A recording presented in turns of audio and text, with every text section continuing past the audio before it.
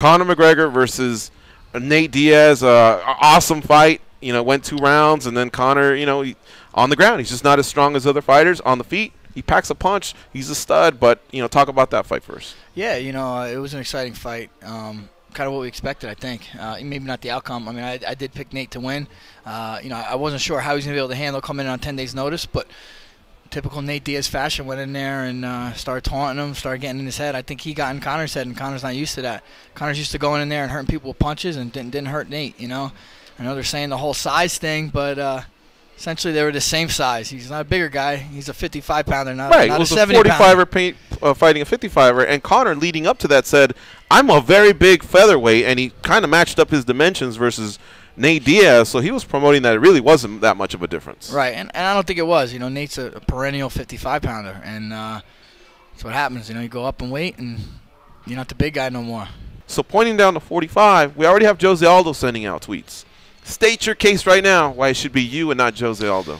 Come on, we've seen the Aldo show already. We've seen what happened. If people watch fights because they're interested to see who could win, and they don't know the outcome. They've seen that outcome already.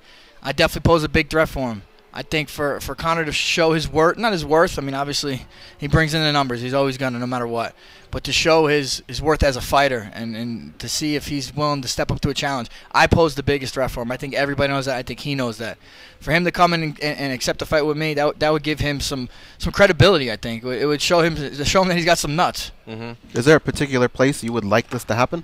I would if the Garden got done, that'd be phenomenal. But UFC 200, let's do it. I mean, I know he wants the biggest fights. That's going to be the biggest weekend, one of the biggest weekends, whether he's there or not. You add him, it's going to even be bigger. Mm-hmm. And you add him versus you, it's going to be pretty big. It's going to be the biggest. All right. He at the press conference is leaning towards Aldo. How do you react to that? Why isn't he? I mean, he has stated in the past he thought you deserved it. Of all the fighters out there, he seemed to pay you the most respect. But at the press conference, he started leaning towards Aldo. Do you read into that at all in any way? I don't know if it's a cop-out or what. I don't know if he feels more comfortable because he knows he just beat him the way he did. I don't want to say scared or coward or whatever, but I just think, I'm the fight that would prove the doubters wrong. Now he's got doubters. He always had that. He talks so much to do, he's going to have haters. Now after a performance like that, he's going to have even more haters.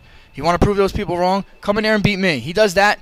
He's going to silence these doubters. He goes and beats Aldo again. He just did already. He's not going to silence anybody.